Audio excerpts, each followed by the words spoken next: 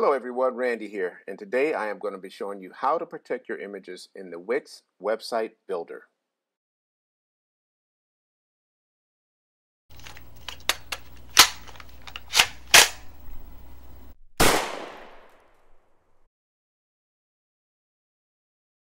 As you know, there's an ongoing controversy as to if people should actually watermark their images or not. Some people say yes, some people say no.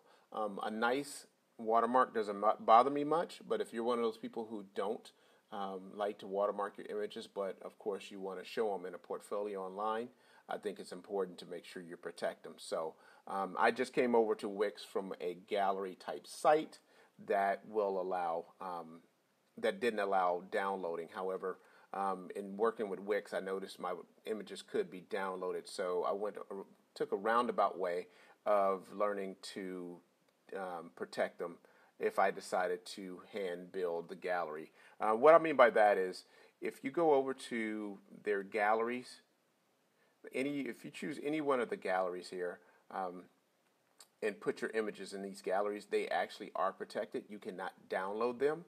However, if you decide to hand build your gallery, your images can be downloaded. So let me show you what I mean here. I'm just going to go over into my images and grab this image here. I'm just going to go on and publish this image and down. And I'm going to go to live view and I'm going to refresh that.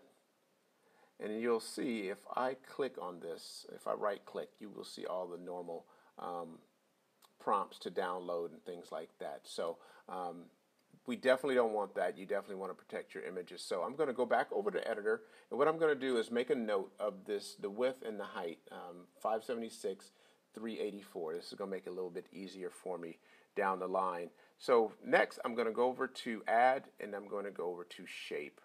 And I am going to grab a shape, let's see here, shape, and I'm just going to grab something that's close. Now what I want to do, the reason I remembered those particular numbers is so I can just type them in real fast, 576 by, let's see here, 384. There we go, and enter. And now I'm just going to drag this box over my image. I'm going to go up to design, and I'm going to slide the slider down to 0. I don't need a border, so I'm going to slide that down to 0, and I am just going to click out of it. Now I've actually put an invisible box over my image. So if I was to publish that and go back into live view and refresh,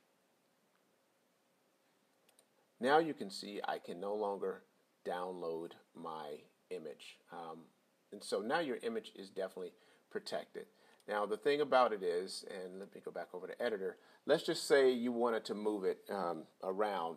If you try to move it, you're only going to move the top one. So what I'm going to do is just offset it a little bit, and I am going to hit Command or Control, and I'm going to grab both images, group the elements, and move them around where I want them.